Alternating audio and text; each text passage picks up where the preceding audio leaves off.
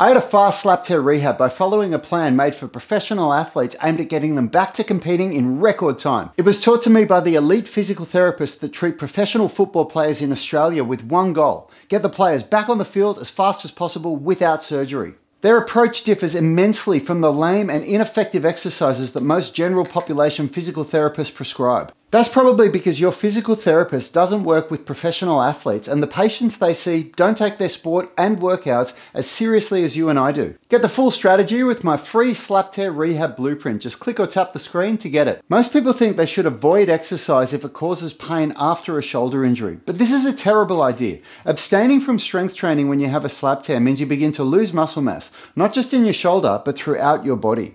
This is a disaster, because then when you return to training, you're now dealing with much more than the aftermath of a slap tear. And the only way to get back to doing the sports that you love is to make the shoulder so strong that the slap tear isn't an issue. This video is about manipulating intensity to allow you to continue working out.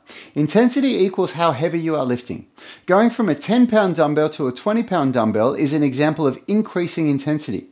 And going from a 10-pound dumbbell to a 5-pound dumbbell is an example of decreasing intensity. If the exercises in your slap tear rehab program cause pain, simply reducing the intensity can be enough for you to work out pain-free. In the early stages of slap tear rehabilitation, you may need to reduce the intensity so much that it barely feels like you're lifting any weights. People often let their ego get in the way.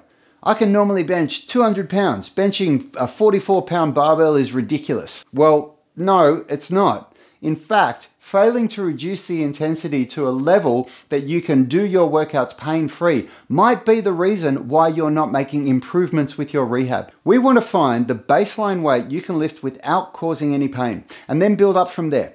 If you continue to lift heavy enough that you repeatedly experience pain, you are reinforcing to the nervous system that lifting weights is dangerous and your shoulder will stay locked down. On the contrary, when you perform a pain-free workout, you reinforce to the nervous system that it's safe to lift weights, and the shoulder lockdown will gradually ease off, meaning that the inflammation will reduce, the tightness in your muscles will reduce, and your pain-free range will increase. Feeling a little pain or discomfort during a set is okay, as long as the pain doesn't persist after the workout. And the main thing that we want to look at is a change in your baseline pain when you're at rest doing nothing.